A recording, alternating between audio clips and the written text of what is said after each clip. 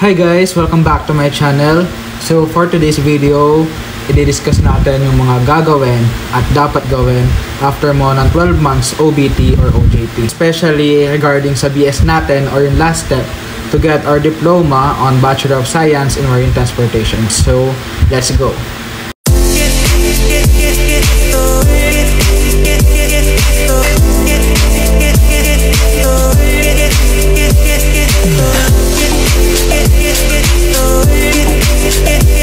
So first things first, after mo bumaba, you must check the validity of your certificates, COP, or any documents na may expiry. Lalo na sa ating mga decadents. For example, yung ating certificate ng PSCRB, hindi naman siya kailangan i-COP bago sumampa. So after natin bumaba, ipa-COP na natin para hindi na natin kailangan mag-take ng full course for another certificate kasi nga expired na. So, ganon. Now, let's proceed sa ating main topic, which is yung process ng ating BS. So, first in the line is the requirements.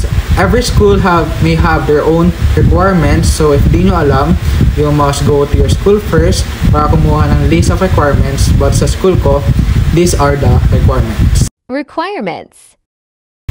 First is daily journal. At least 180 days or 6 months. Nakalagay yan sa CHED Memorandum Order Number 2, Series of 2012, Article Number 2. Now, we need at least 6 months of which shall involve the performance of bridge watchkeeping duties under the supervision of Master and Duty Officer. Sa amin, ipapasa yung original copies plus photocopy of the first week. Second is the passport.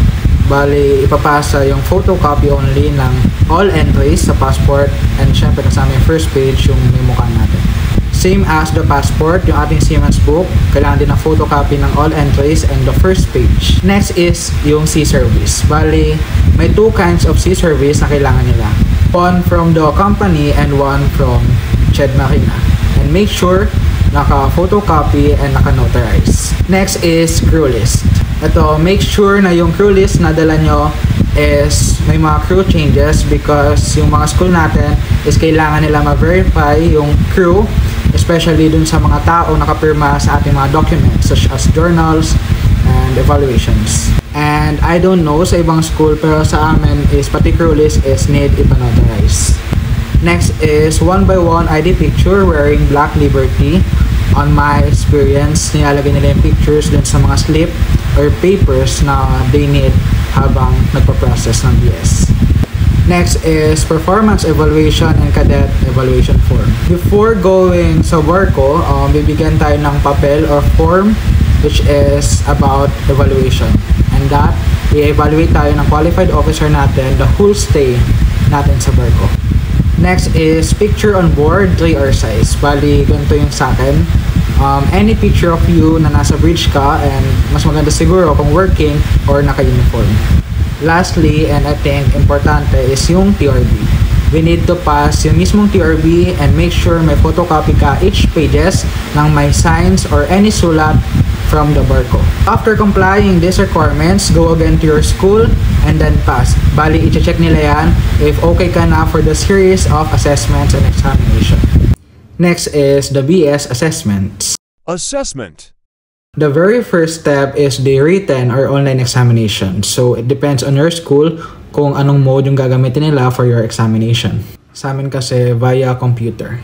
For the examination, it is categorized by functions. Navigation, cargo handling and stowage, controlling the safe operations and care for persons on board. Bale, it's like a normal examination but this time, it's more advanced na since we go on board and the questions are more technical and more on the things that we did on board. Second is yung oral examination. Bali, ito yung naka-upload sa TikTok ko wherein I recorded the highlights of my answers. Sometimes we do hostess and another one is the chalk test. Wherein in hostess we splash waters on the hinges and intersections of the hatch covers, and if another one is chalk test, we put chalks on the combings. So when the chalk appears on the rubber, which means it has no leakage.